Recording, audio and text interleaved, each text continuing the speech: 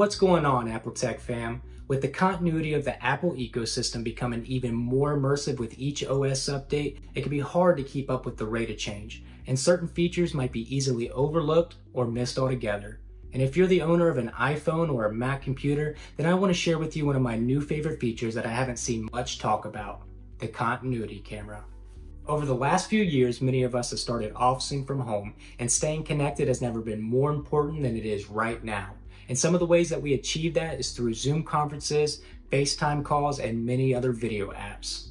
And although the cameras that come in the MacBooks have gotten significantly better over the years, they're still not giving us that crystal clear quality that we'd hope to see with their subpar 720 and 1080p quality. And that's not a knock on MacBooks, it's just a fact of the matter. The continuity camera is a feature that allows you to quickly and easily transform your iPhone into a webcam that can easily be paired with a MacBook or Mac computer, allowing you to take the quality of your next video conference or live stream to the next level. And setting up this feature will also give you the ability to use your iPhone to give you a top-down view of your desk, letting you scan documents and take pictures that import straight to your Mac. This is just the latest example of a practical application built right into the Apple ecosystem, saving you from having to go out and spend money on a quality webcam if the one that's built into your MacBook just isn't cutting it.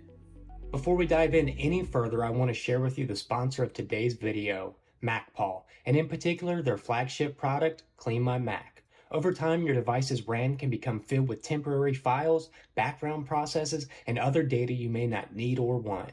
This can slow your device's performance and cause your Mac to run slow and sluggish. Clean My Mac is a one-stop shop to get your computer back to running like it did the day you bought it. In order to show you how easy it is to use, I put it to the test on an almost 10-year-old iMac that runs slower than your grandma. It's super easy to install, whether that's from the App Store or straight from the MacPaw website. After that, it takes no skill whatsoever. Just let the app do all the work, and the results speak for themselves. And with multiple different subscription plans, they have one that works with every budget. To learn more or to try it out, check out one of the links in the description. Alright, let's talk about setting this thing up. In order to use the continuity camera, you're going to have to be using an iPhone 8 or newer and a Mac that's running Mac OS Ventura or later, with both the Wi-Fi and Bluetooth enabled on each device. That last piece about the Wi-Fi and Bluetooth is very important. The first time I tried to set this up, I was out in public and I had my MacBook connected to my phone's hotspot, and I couldn't figure out for the life of me why in the heck I couldn't get this thing to connect. But I went through it, so you don't have to. It's all good now. Once the Bluetooth and Wi-Fi are enabled on both devices, ensure the continuity camera webcam slider is turned on in your iPhone settings. It should come turned on by default, but just to be sure, we'll double check it. We'll go to Settings, General, AirPlay and Handoff, Continuity Camera Webcam. Now you're probably going to want to use some sort of mount in order to hold your phone at the top of your display, but it's not a necessity. You can always just hold your iPhone in your hands, prop it up against something, or even use a tripod, as long as it's within Bluetooth range. Now I think the mount's probably going to give you the best result, and there are many relatively inexpensive mounting options to choose from online. I'm currently using the Stouchy aluminum MagSafe mount that I picked up off Amazon, but they more or less all function the same.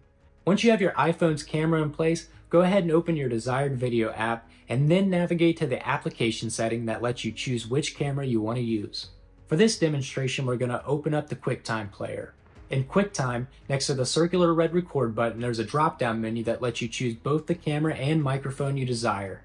Where you select your phone as the camera is normally different in each application. For example, in FaceTime, you'll have to select the video menu from the taskbar at the top of your screen.